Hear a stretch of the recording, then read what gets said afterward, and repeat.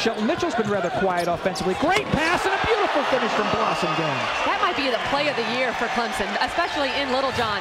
Play the minutes while Wallace on the bench. Oh, awesome. Stackhouse! Oh, he can do this.